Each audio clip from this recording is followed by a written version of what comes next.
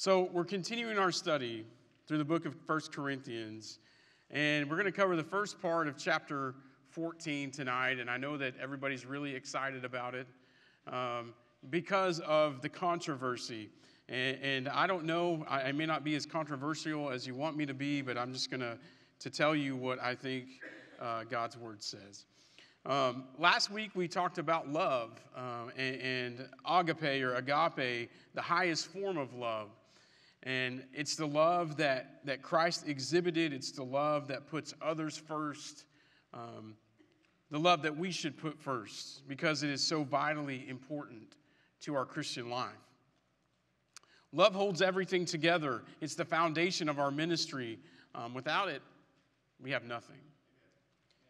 If we could speak every language, if we knew everything, if we understood everything, if we had every bit of faith and sacrificed every bit of what we had, without love, all of that is meaningless, worthless. We talked about all the different attributes of love, how it's long-suffering, it's kind, it's not rude, it's not arrogant, it doesn't brag, it's not self-centered, it's slow to fight and quick to forgive. It bears, believes, it hopes, it endures all things. And love is eternal. But spiritual gifts are only temporary. Love is complete, but gifts are incomplete. Spiritual gifts will eventually go away, but love will remain for eternity. And this is where we're going to pick up tonight.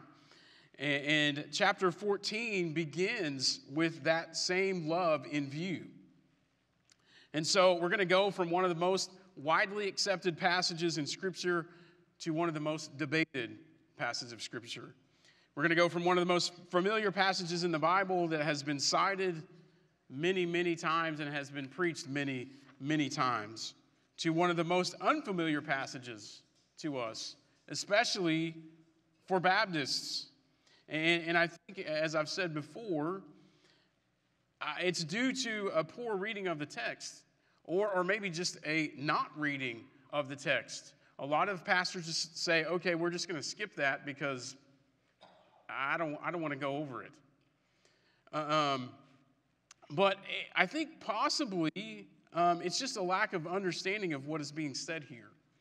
And it might just be because part of it seems to say things that we just don't believe. Things that we say, okay, we don't do that. We don't believe that, so we don't know how to deal with it, so we just move on. Whatever the case may be, I think it's important to first understand the main thrust of what Paul is trying to say, what he is getting at in this passage. And we start out with love comes first, and we learned that last week. And that prophecy is superior to tongues or the gift of languages. And the main purpose of spiritual gifts is to edify the church, to build up the body of Christ. Now, I was talking to the youth a few Wednesday nights ago about this. When we assemble as a church, the main goal should be to build each other up, to exhort one another to holiness, to encourage each other as we go through the struggle of living a Christ-like life. That should be our goal. And that's why we come together, for edification, for exhortation, for encouragement. And we see that theme as we go through all the chapter, this 14th chapter, especially what we're going to talk about tonight. Another thing I want you to notice is a small but very distinct difference in the uses of the word tongue, singular, and tongues, plural. Okay? This is a key to proper understanding of this chapter. Tongue singular is unknown, ecstatic, or counterfeit. It's not the real thing. Okay? It's singular because all gibberish is just that, gibberish. Right? There's only one kind of unintelligible language. There's only one kind of unknown tongues. All the rest of them are known. There's only one. And tongues plural should be understood to be the actual gift of language. And since there are many known languages, hence it's rendered as tongues plural. And we'll talk more next week about what this would actually look like in a worship service. So you'll have to come back for that. Okay, I'm not going to talk about that tonight. That's just a preview. So tonight we're gonna focus on the better gift of prophecy and how it functions to accomplish the goal of building the church. So stand with me if you would. As we go to our text, we're going to start in verse 1 and we're going to read through verse 25 of chapter 14. Follow after charity and desire spiritual gifts, but rather that you may prophesy. For he that speaks in an unknown tongue speaks not unto men, but unto God. For no man understands him, howbeit in the spirit that he speaks mysteries. But he that prophesies speaks unto men unto edification and exhortation and comfort. He that speaks in an unknown tongue edifies himself, but he that prophesies edifies the church. I would that you all spoke with tongues, but rather that ye prophesy. For greater is he that prophesies than he that speaketh with tongues, except he interpret, that the church may receive edifying. Now, brethren, if I come to you speaking with tongues, what shall I profit you? Except I shall speak to you either by revelation, or by knowledge, or by prophesying, or by doctrine. And even things without life-giving sound, whether pipe or harp, except they give a distinction in the sounds, how shall it be known what is piped or harped? For if the trumpet give an uncertain sound, who shall prepare himself to the battle? So likewise ye, except you utter by the tongue words easy to be understood, how shall it be known what is spoken? For ye shall speak into the air. There are, it may be, so many kinds of voices in the world, and none of them is without signification. Therefore, if I know not the meaning of the voice, I shall be unto him that speaketh a barbarian, and he that speaketh shall be a barbarian unto me. Even so ye, forasmuch as ye are zealous of spiritual gifts, seek that ye may excel to the edifying of the church. Wherefore let him that speaks in an unknown tongue pray that he may interpret. For if I pray in an unknown tongue, my spirit prays, but my understanding is unfruitful. What is it then? I will pray with the spirit, and I will pray with the understanding also. I will sing with the spirit, and I will sing with the understanding also. Else when thou shalt bless with the spirit, how shall he that occupieth the room of the unlearned say amen at thy giving of thanks, seeing he understands not what you say? For thou verily givest thanks well, but the other is not edified. I thank my God I speak with tongues more than ye all. Yet in the church I had rather speak 5 words with my understanding, that by my voice I might teach others also, than 10,000 words in an unknown tongue. Brethren, be not children in understanding, howbeit in malice be ye children, but in understanding be men. In the law it is written, with men of other tongues and other lips will I speak unto this people. And yet for all that will they not hear me, saith the Lord. Wherefore tongues are for a sign, not to them that believe, but to them that believe not. But prophecy or prophesying serveth not for them that believe not, but for them which believe. If therefore the whole church be come together into one place, and all shall speak with tongues, and there come in those that are unlearned or unbelievers, will they not say that you are mad? But if all prophesy, and there cometh in one that believeth not, or one unlearned, he is convinced of all, he is judged of all. And thus are the secrets of his heart made manifest, and so, falling down on his face, he will worship God, and report that God is in you of a truth. You can be seated. I know that was a lot, but we're just going to take it a little bit at a time. So the first thing we see here is the apostles' edict. He tells them, this is what you need to do. And he had just got through all of chapter 13, all of that, telling us that love was the greatest thing. So he tells them, pursue love. That's what you should do. He's telling the Corinthians, he's telling us that love was the greatest thing. Love is the greatest. So we should put love first because it is the greatest thing. And it should be the foundation of everything we do as Christians. But we should also desire spiritual gifts. Now, Paul's making sure that the Corinthian believers understand that we understand that love is paramount, but spiritual gifts are still necessary to the body of Christ. We shouldn't desire, as he was talking in chapter 12, we shouldn't desire the showy gifts because they get more attention, but we shouldn't also abandon gifts altogether. We shouldn't say, oh, well, we shouldn't do those at all. That's what he's saying here. So, we should follow after love, but still earnestly seek spiritual things, especially prophecy. The desire of everyone in the church should be to hear prophecy. And I don't mean to hear future predictions and what has been fulfilled and what hasn't. That's not the prophecy I'm talking about. I'm talking about the forthtelling or the telling forth of the Word of God. That's what we should desire. Why?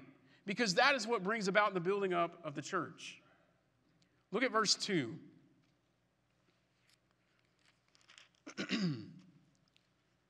For he that speaketh in an unknown tongue speaketh not unto men, but unto God. For no man understands him. Howbeit in the Spirit he speaks mysteries. But he that prophesies speaks unto men to edification and exhortation and comfort. He that speaks in an unknown tongue edifieth himself. But he that prophesies edifies the church. I would that you all spoke with tongues, but rather that ye prophesy. For greater is he that prophesies than he that speaketh with tongues, except he interpret, that the church may receive edifying. So we have to look at the object of edification. And he talks about he who speaks in an unknown tongue or a tongue doesn't speak to men but to God. Now, many theologians will note in the Greek there is a lack of a definite article. Okay? What does that mean?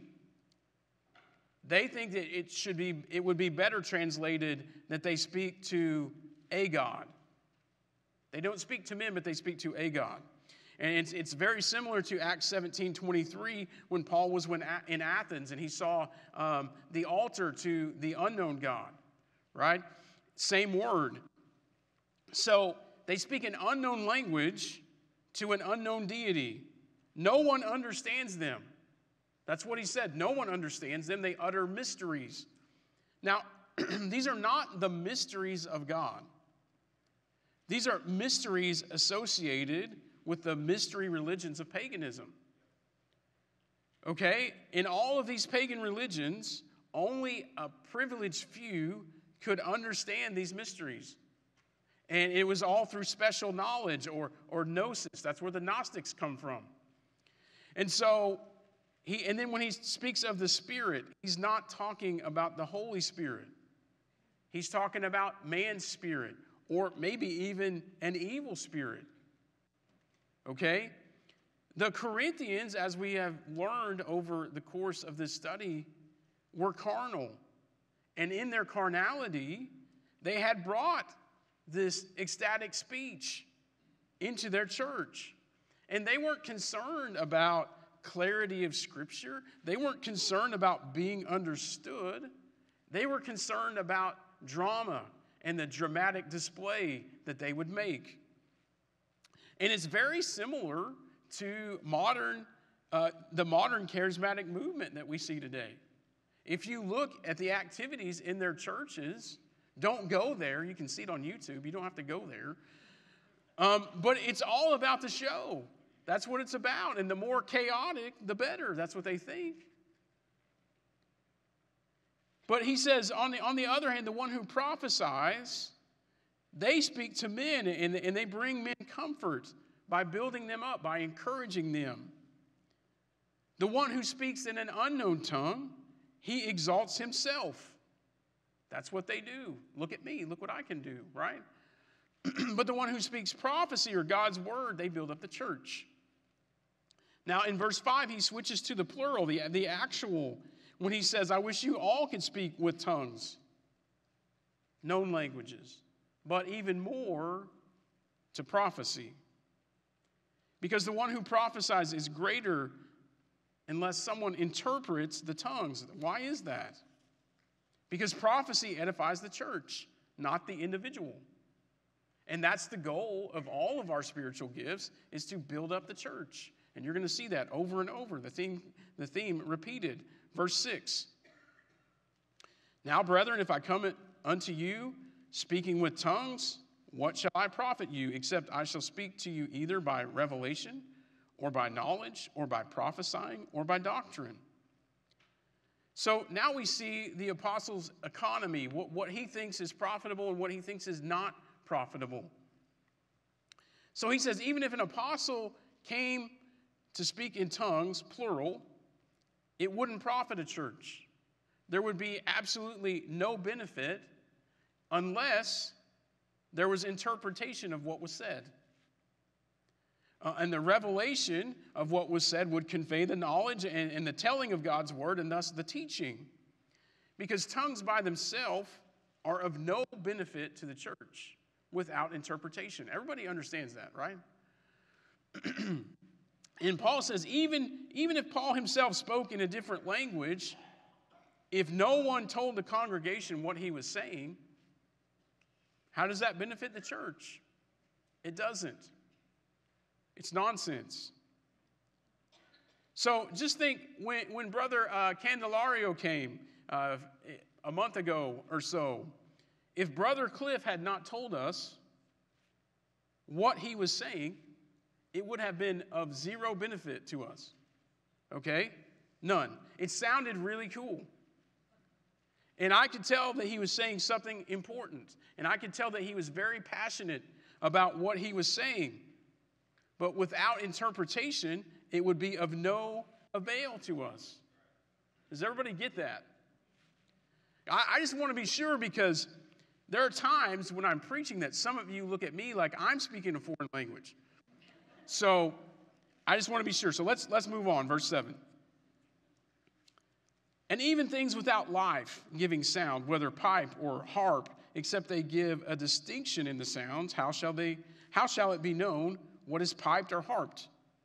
For if a trumpet give an uncertain sound, who shall prepare himself to the battle? So likewise ye, except ye utter by the tongue words easy to be understood, how shall it be known what is spoken? For ye shall speak into the air. Now, Paul illustrates the enigma of the unknown tongue. And he now uses musical instruments to further make his point about how useless random sounds or even legitimate languages are useless unless they are ordered or translated.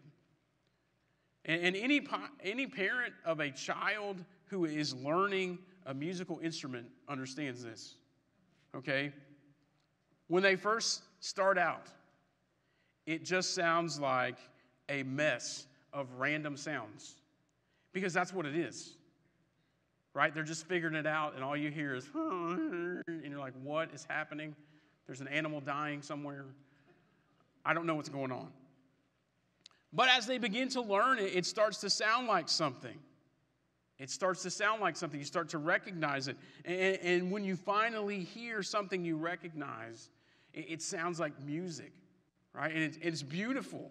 And really, there's nothing more beautiful, I think, than a group of instruments that play together and they're in complete sync and they're harmonizing, right? The strings and the wind instruments and the percussion all together, it's a thing of beauty.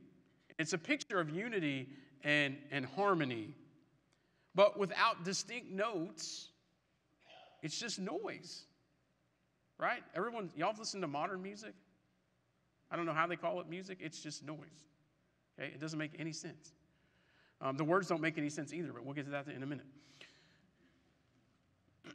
But without distinct notes, it's just noise. Now, he talks about the trumpet or the bugle or the shofar, whatever you want to call it. But there were different sounds to indicate different commands. There were different patterns to indicate different directions that the soldiers were supposed to take. There was one for retreat. There was one for advance. There was one to assemble. There was one to fall out, right? Different patterns to indicate different things to do. Now, if the sounds weren't distinct, then the people were confused, right? They don't know. They don't know what just happened. What did they tell us to leave? Did they tell us to retreat? Did they tell us to advance? What's going on? And the same is true of our speech. If we just make random sounds that aren't intelligible, it's unproductive. It doesn't help anyone. It's confusing. It's disorderly. Look at verse 10. There are, it may be, so many kinds of voices in the world, and none of them is without signification. Therefore, if I know not the meaning of the voice, I shall be unto him that speaketh a barbarian, and he that speaketh shall be a barbarian unto me. Now, Paul says there are doubtless many different languages in the world, and none is without meaning. But if I don't know the meaning of the language, I'm going to be like a foreigner to the speaker, and the speaker is going to be a foreigner to me. And so Paul is trying to explain that the purpose of every known language is communication. That's what language is for, so we can communicate, so we can get together. Right? Paul points out that all known languages are made for the purpose of communication, to bring clarity, not confusion. And he says that we'll sound like barbarians to each other. Do you know how barbarians got their name? Because all they said sounded like bar, bar, bar, bar, bar, bar to everyone else, right? That's why they called them barbarians. It's sort of like Groot. Everything he says sounds like I am Groot, but it means other things, right? But the purpose of language is to bring people together so they can communicate with each other, to bring clarity to relationships, and to answer questions, not to cause questions. The purpose of the gift of languages was to bring the gospel to people of another tongue, to people of a tongue that you didn't normally speak, or maybe you hadn't learned. That was the purpose. And at Pentecost, in the book of Acts, that's exactly what happened. Acts 2:6 says, "Now when this was noised abroad, the multitude came together and were confounded, because that every man heard them speak in his own language." They heard their own language. They weren't confounded because someone was speaking an unknown language and making a spectacle of themselves. That's not what happened. They heard in their own distinct language. And they were amazed that they were hearing, they were understanding what the apostles said in their own language. And they knew that the apostles didn't speak their language. That's why they were amazed. And this is what the gift of languages, or the gift of tongues, is for. Look at verse 12. "Even so ye, forasmuch as ye are zealous of spiritual gifts, seek that you may excel to the edifying of the church." And so we see the vital issue of edification. And I believe that this is really the key verse to this entire chapter. We should desire to have spiritual gifts. We should earnestly pursue spiritual things, but not for our own benefit. We should desire that the body be built up, not ourselves. We should seek the edification of the church, not self-edification. Look at verse 13. "Wherefore let him that speaketh in an unknown tongue pray that he may interpret. For if I pray in an unknown tongue, my spirit prayeth, but my understanding is unfruitful." Now, Paul shifts back to the unknown tongue, the counterfeit, the one that's fake. And we notice the emotional root of the unknown tongue. Now, he says that if you speak with an unknown tongue, that you should pray that you will know what you're saying. And I think he's really kind of poking them a little bit, because he says you speak this stuff and you have no idea what you said. No one has any idea what you said. And if you don't know what you're saying, then how is someone else going to know what you're saying? what is the benefit of that? It doesn't benefit anyone but you. Because everybody's like, oh, look at that guy. He's super spiritual. I have no idea what he said, but he seems spiritual. That's what they were doing. And when he talks about his spirit praying, but his mind is unfruitful, this is most definitely not talking about the Holy Spirit. Okay? It really is just the word pneuma, which could mean breath or air, right? Something coming out of you. So he could say, my breath is praying, my breath is making noise, making sounds, but my mind is empty. And this is really how false religions operate, right? If you look at a lot of these false religions and really false teachers, they're very emotionally charged. It's all about emotions. It's all about feelings, but they are mentally disengaged. And they focus on feelings, not on facts. And they try to free the mind, right? Even empty the mind and let the heart or the feelings take over. Let the emotions take over. That is not a place or a state that you want to be in. Because your emotions are liars. They do not tell you the truth. So these people seek feeling when they worship. It's all about the spirit or how I feel. But what about the truth? What about the truth? Look at verse 15. He says, what is it then? I will pray with the Spirit, and I will also pray. I will pray with the understanding also. I will sing with the Spirit, and I will sing with the understanding also. Else when thou shalt bless with the Spirit, how shall he that occupieth the room of the unlearned say amen? At any giving of thanks, seeing he understandeth not what you say. For thou verily givest thanks well, but the other is not edified. I thank my God I speak with tongues more than ye all. Yet in the church I had rather speak 5 words with my understanding, that by my voice I might teach others also, than 10,000 words of an unknown tongue. So now we see the rational foundation of effective worship. We worship God in spirit and in truth. It's not either or. It's both and. And the basis, really, the basis of true worship, of effective worship, is the truth. We can't base it on feelings. We can't base it on passion. And many times we talk about loving God with our heart and not our head, but we need both. We need both to be involved. Facts inform our belief, and our belief informs our emotions. And we should pray earnestly in our spirit, but we should also pray knowing the facts of God's word, knowing that he is in control, knowing the promises that he has made to us in his word. That's how we should pray, not just with our heart, with our mind engaged also. When we sing, we should sing with passion. We should. And with all our heart. But we need to sing truth. And we need to sing songs that are biblical. And I know a lot of people give me grief about this, but I don't really care. Because I want to sing songs that are biblical. I want what I'm singing to be true. I want it to be backed up by Scripture. And if it's not, I'm not going to sing it. Now, there are a lot of songs out there that sound really good. They do. But they have absolutely no basis in Scripture. And people will tell me, oh, it's a good song. And I'm like, I listen to the song, I'm like, I don't even know where they get this. They're like, well, but they said Jesus.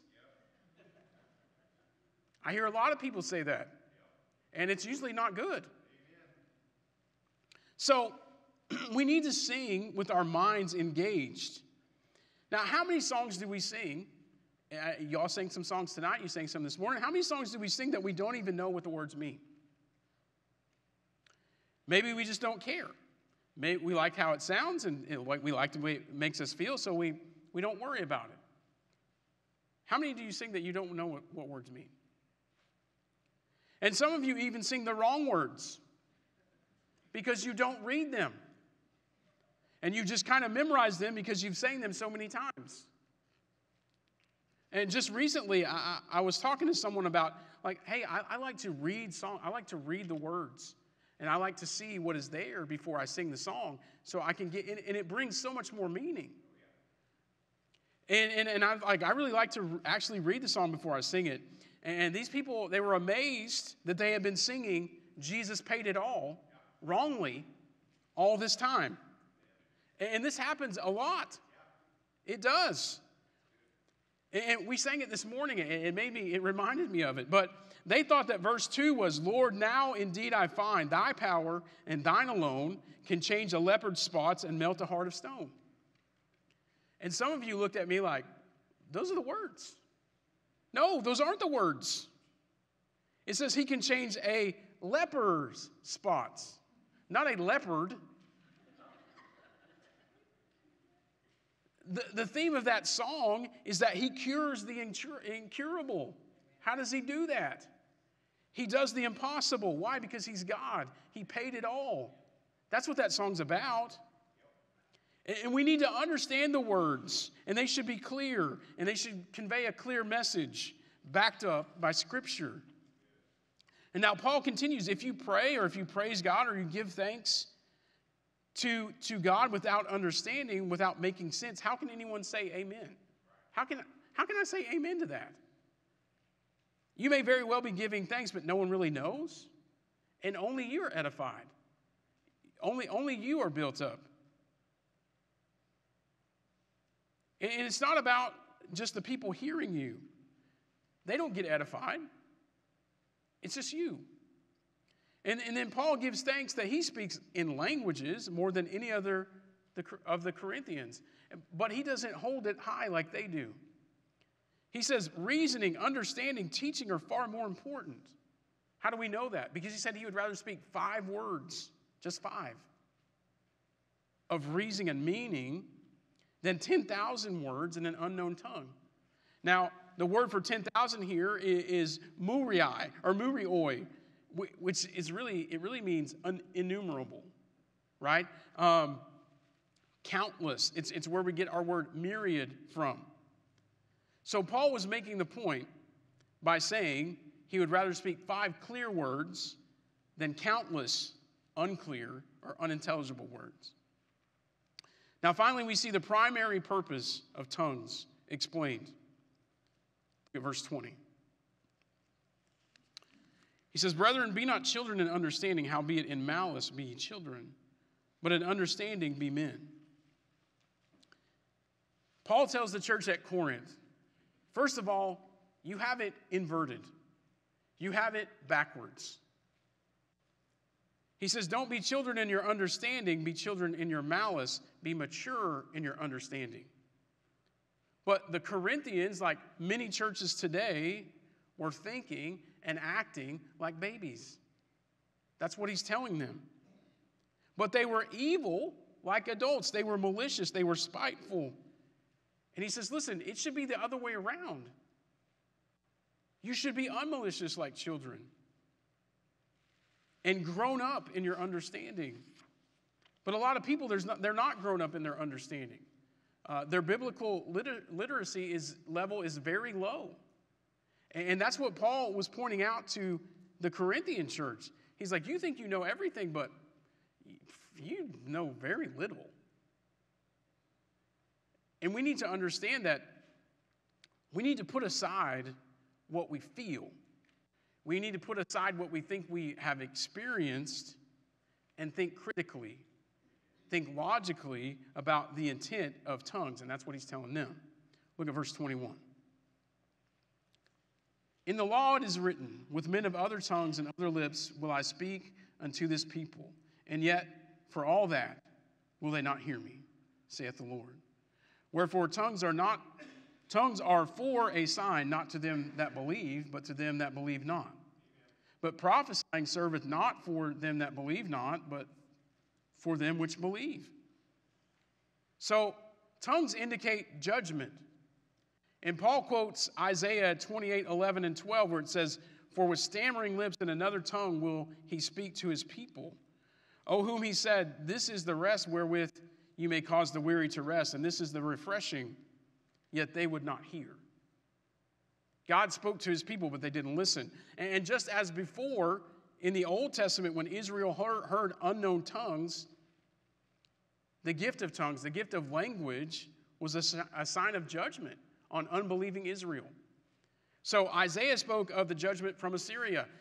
Jeremiah spoke of the judgment from Babylon in Jeremiah 5. He says, "Lo, I will bring a nation upon you from far, O house of Israel, saith the Lord.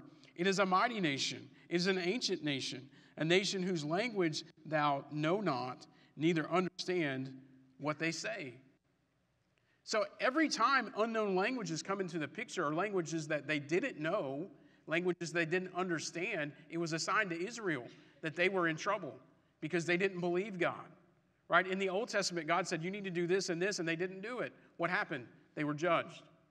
Now, in the New Testament, the Jews would have understood, or at least they would have got a picture, oh no, when they heard the apostles speak at Pentecost in these different tongues. They would know that judgment is about to fall on them again. Why? Because they rejected Christ. And this included the destruction of Jerusalem in AD 70. That was part of the judgment. But prophecy, on the other hand, is beneficial to those who believe.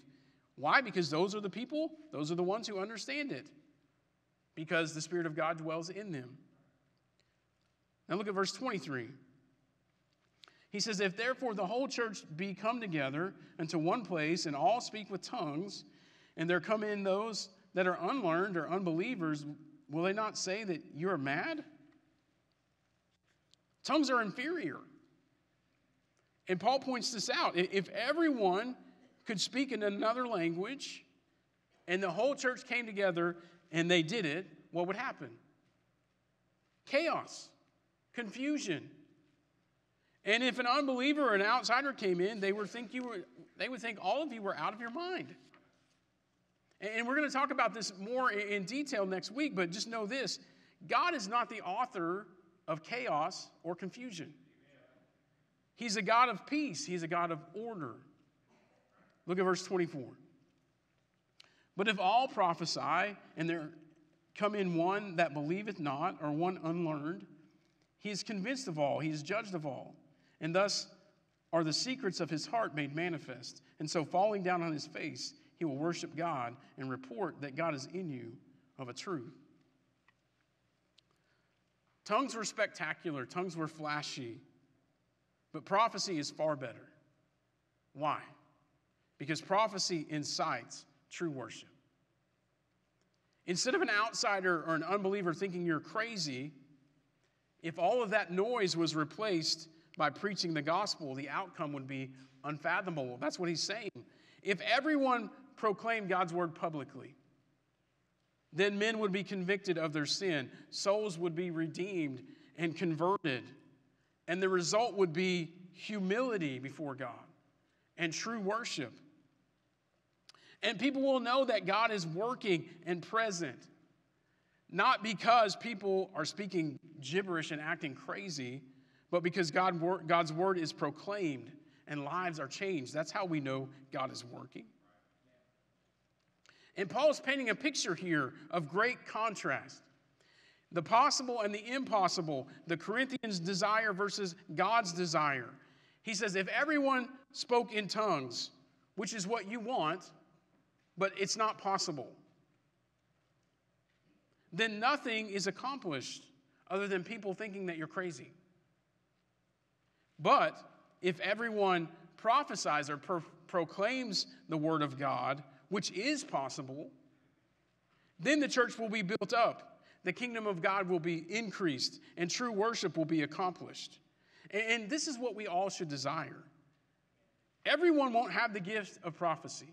Okay, I understand that. But everyone can proclaim the gospel. And don't get hung up on spiritual gifts and tongues and all the controversy surrounding these things. Proclaim the gospel. Proclaim God's truth. And you will build up the church. You will increase God's kingdom.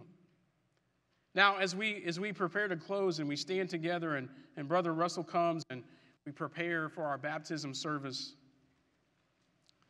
Hopefully you have a little better understanding of what is going on in this passage. Hopefully you have more answers than questions, because that's the goal. I want to help you understand, not to confuse you, and that's always my goal when we come together. And I hope you see that this really wasn't about speaking or not speaking in tongues. It's about the purpose of our gifts. They're to edify, they're to exhort, they're to encourage each other. And this should be our goals as we come together as a church body. But are these your goals when you come here? Are you doing these things? Are you edifying? Are you exhorting? Are you encouraging? Are you building up the church? Or are you just building up yourself? Are you saying, look at me, look at what I can do? Or are you saying, look at him, look at Christ? Don't be childish. Don't be malicious. There's no room for pride in the body of Christ. None. Lay it down. Repent. And maybe you've never repented of your sin. Maybe you've never put your faith and trust in Christ. If that's the case, you're outside of the body. You're without hope. But you can change that. You can change that right now. If you'll just repent. If you'll change your mind. Change your direction. Follow him. What will you decide to do?